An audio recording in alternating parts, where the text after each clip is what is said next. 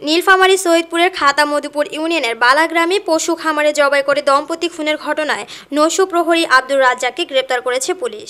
আজ মঙ্গলবার পুলিশ নৈশ প্রহরীকে সিনিয়র জুডিশিয়াল ম্যাজিস্ট্রেট আদালতে হাজির করা হলে সে স্বীকারোক্তিমূলক জবানবন্দি দিয়েছে। খুনি আব্দুর রাজ্জাক তার দেয়া জবানবন্দি জানা যায়। আজ মঙ্গলবার ৫ ফেব্রুয়ারি রাত ৮টায় সৈয়দপুর থানার এক প্রেস ব্রিফিংয়ে জানান নীলফামারীর অতিরিক্ত পুলিশ সুপার অশোক কুমার পাল।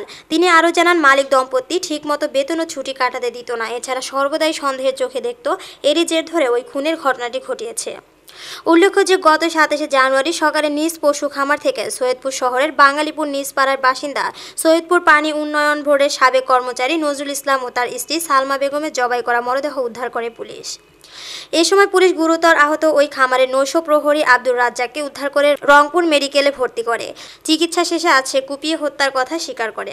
খাতা মধুপুর ইউনিয়নের বালাপাড়া নামক স্থানে সালমা এবং নজরুল দম্পতিকে যে মর্মান্তিকভাবে হত্যা করা হয়েছিল, সেই হত্যার প্রধান এবং একমাত্র আসামি সেই ফার্মের কেয়ারটেকার রাজ্জাককে আমরা তার চিকিৎসা শেষে গ্রেপ্তার করি এবং গ্রেপ্তার করার পরে জুডিশিয়াল ম্যাজিস্ট্রেট মহোদয়ের কোর্টে আমরা উপস্থাপন করি। সেখানে সে হত্যার দায় স্বীকার করে স্বীকারোক্তিমূলক জবানবন্দি প্রদান করেন।